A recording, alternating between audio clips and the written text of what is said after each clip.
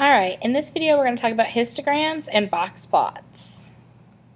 Alright, a histogram is a vertical graph used to represent the frequencies of certain ranges or intervals.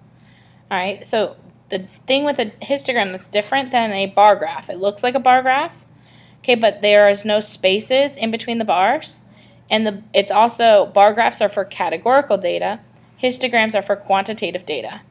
And it's ranging, so like my first bar there is ranging from any number between 40 and 50. The next number is any number between 50 and 60. Then 60 to 70, 70 to 80, 80 to 90, 90 to 100. Okay? And then its frequency along the vertical axis. A box plot, or a box and whisker plot, is a diagram using a number line to break the data into groups of 25%. It identifies the minimum, the maximum, the lower quartile, the upper quartile, and the median. Okay, so you have to have those 5 pieces. Minimum, quartile 1, which is your lower quartile, median, quartile 3, which is your upper quartile, and the maximum. And then each section, it breaks it into 4 sections. Each section is worth 25%. Alright, estimating the mean from a histogram. The histogram shows the 2012 Olympic results for women's weightlifting. So they gave us a histogram, and they want us to find the mean based on that histogram. Okay, so we can't find the exact mean without knowing the values, but I can estimate it because I know that I have one person that it's a women's weightlifting that lifted between 160 to 179 kilograms. So I have one person in that group. I have 2 people in the group 180 to 199. I have 4 people in the group 200 to 219. I have 9 people in the group 220 to 239. And I have 1 person in the group 240 to 259. Okay, so I'm going to find the midpoint of each interval, and I'm going to multiply it by the frequency, how many I had in that interval. So to find the midpoint of the first interval, my first interval is going from 160 to 179. So I would add 160 plus 179 and divide by 2 to get the middle number. Alright, and then I'm going to multiply by 1 because I only have 1 person in that group.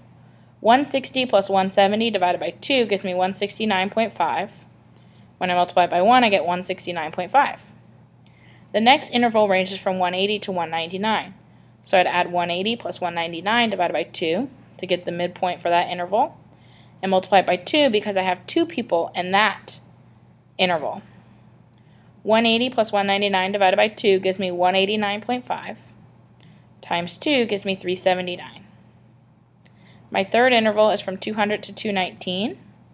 So I add those, divide by 2, and I'm going to multiply by 4 because there are 4 women in that interval. 200 plus 219 gives me 419. 419 divided by 2 gives me 209.5. Times 4 gives me 838. My next interval is 220 to 239, so I add those, divide by 2, multiply by 9 because I have 9 women in that interval. 220 plus 239 divided by 2 is 229.5 times 9 is 2065.5. My last interval, I'm going to add them up, divide by 2, multiply by 1 because there's only one woman in that category, or interval, not a category. 249.5 times 1 gives me 249.5. So then I'm going to add these up. I'm going to add up how many total women were in this histogram, which was 17. 1 for the first category, 2 for the next category, 4 for the third, 9 for the fifth, and 1 for the sixth. That makes 17. And I'm going to add up the other pieces that I got. I got 3,701.5.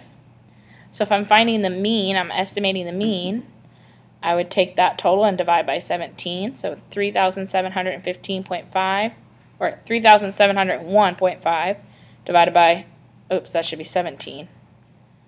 Divided by 17, not 15, should give me 217.7. So a good estimate for the mean is 217.7 kilograms. Okay? Alright, creating a box plot. So they gave us a set of numbers. My very first step would be to put the numbers in order from least to greatest. So there they are, 15, 16, 16, 18, 25, 25, 26, 26, 28, 28. And then I'm going to find the minimum, quartile 1, the median, quartile 3, and the maximum. So I'm going to start with the median. Well, the median is in between these two 25s. So 25 plus 25 divided by 2 gives me 25. And then the quartile 1, if I look on the left side, I find the median on the left side, which is 16. Quartile 3 is the median on the right side. It's my upper quartile. My minimum is 15, my maximum is 28. So now I need to make a number line that starts with 15 and ends with 28. Okay, you could skip count if you wanted to count by 2s instead. You could do that. So I'm going to put a dot above the 15 for my minimum. I'm going to put a dot above 16, a dot above 25, a dot above 26, and a dot above 28. And I'm making it kind of float above my number line. So I just put the dots where I needed, and then I'm going to draw from my first dot, the minimum to quartile 1. I'm going to make that a whisker. From quartile 1 to my median, I'm going to start making my box. And my box is going to go all the way to quartile 3. Okay, so it's going to be a box from quartile 1 to quartile 3 with a line separating the box right there in the median. And then another whisker to my max, from quartile 3 to my max.